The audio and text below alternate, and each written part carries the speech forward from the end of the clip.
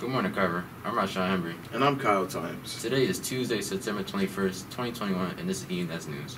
It's the beginning of the school year, and you know what that means. Clubs and programs. Make sure you're informed about the many different programs and clubs the school offers so you don't miss out on these amazing opportunities. Also, the election for the class of 2023 is coming up. You will be able to vote for your variety representatives on September 28th and for class president and vice president on October 7th. Also, make sure to look at the class of 2023 classroom for updates on the start of junior prom committee. If you aren't a part of the class already and want to be added, email Ms. Swift at cswift@phyllisd.org. Keystone testing will last for 4 days starting today and ending on this Friday, September 24th. For those who will be taking the Keystone, testing will start at 7:45 on all 4 days. Students who are not testing will have a 3-hour late arrival and will come at 10:45 and will report to advisory. Students who took Algebra 1, Biology, English 2, and Literature will all be testing. And now to our reporters who will be given the PSA on Keystone. Students, come on and come forth. The time for testing is now. So here's some tips to ensure you get that perfect score.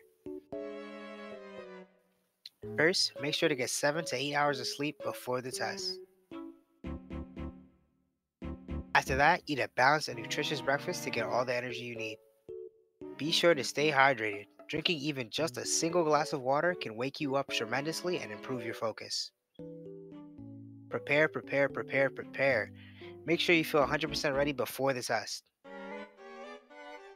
Do your best and good luck. We all believe in you. Good luck this week. As you prepare for the Keystones, we talked to someone who's been preparing generations of students. Here's Ireland with more information. Today we'll be interviewing one of the most well-known teachers here at Carver. You may know her for her academic excellence in English or the experiences she may have given you, but today we'll see her driving passion and what keeps her coming back. Everyone knows Miss Aglira has been here for a while, but do you know how long? Miss Aglira is the OG staff member here since the school's opening in 1979. I have been here for 42 years. No, I think the kids now are just as attentive. The students that I teach are just as attentive now as they were back 42 years ago. Yeah, I think kids are kids. Kids will always be kids, you know. Miss Aglira loves to teach the classics. Her favorite book to teach is The Great Gatsby, but it's not just about the books. It's about the students. They're the reason why she shows up every day. This is the best school in the city. This has the best kids. The kids here they're wonderful. Not only are they smart, but I was talking to parents last night, and they're smart kids. They're polite, respectful, fun.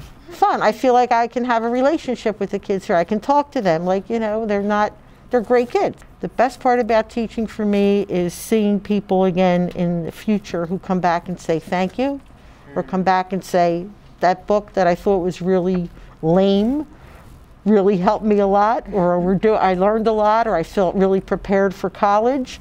So I get some feedback on, you know, what I did wrong or what I could do to help them some more.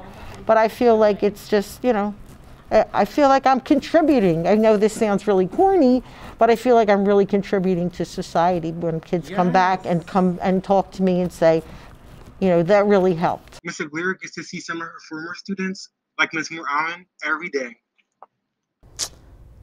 Aglira's the GOAT.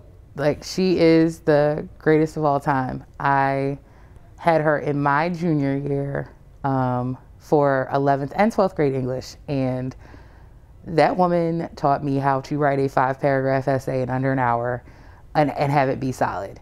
So yes, I appreciate, I mean, she's also just a lovely human being. You know, when I came back as a teacher, like, she welcomed me, and, you know, she's one of my best memories and also like current colleagues about this place. Like, she's the heart of this place. I'm just very comfortable and very happy here, and I hope to do it a while longer. Certainly not 10, but maybe a while longer. And now, the quote of the day. Hey friends, Miss Barkus here. Just reminding you that no matter what's going on in the world, to love yourself and accept yourself where you're at. Thanks for tuning in. This is Rashawn Hembry with ENS News. Have a wonderful rest of the week.